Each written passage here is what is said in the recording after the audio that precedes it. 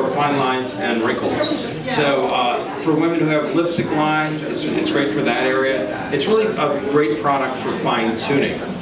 And we'll be demoing some other products later as well.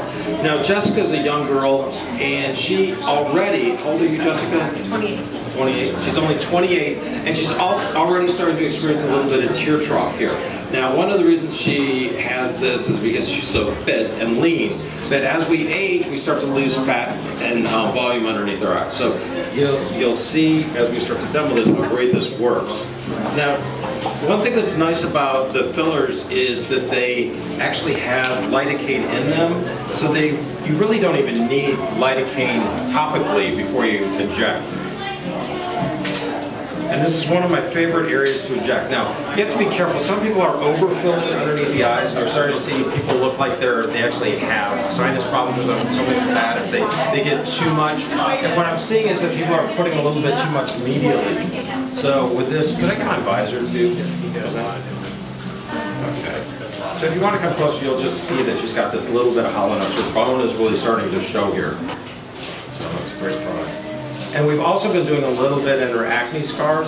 Is that, you've been doing the silk, right? Or which one have you been using? We did sculpture. Oh, sculptor. Yeah, we did a little sculptor in her scars. And silicone.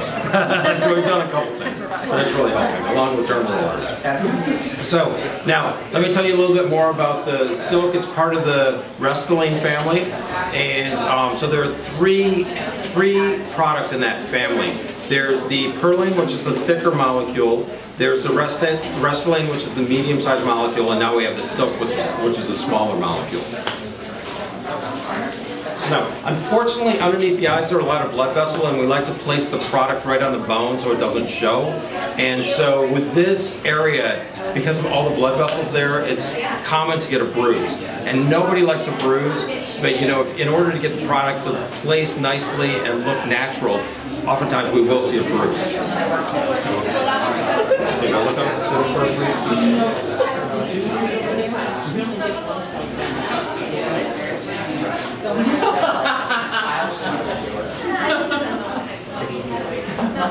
And as I'm placing it, I'm going right down to the bone to try to get a really natural look. And now one of the things you can do to minimize your bruising is to use a little bit of arnica or bromelain, and that helps.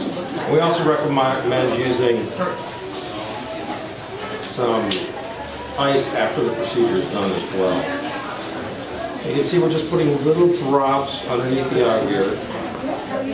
And this product is great because it has longevity, which means it'll last for the same amount of time that we'll see with the Restylane or Perlane, and that's about 6 to 9 months. Now in areas where there's not a lot of movement, we're going to see it last a little bit longer.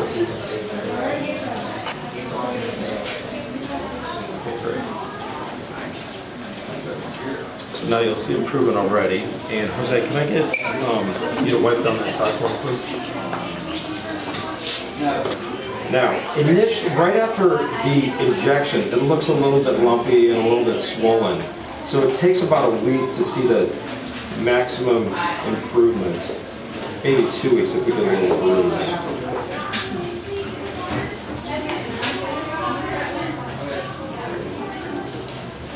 How's it feeling, Jessica? Not bad.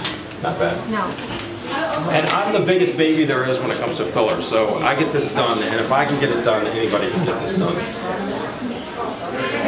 What I recommend is leaving it alone for a week or two to let the swelling from the needle injections go away, and then after about a week or two, you can just sort of massage it a little bit, and it just smooths it into place.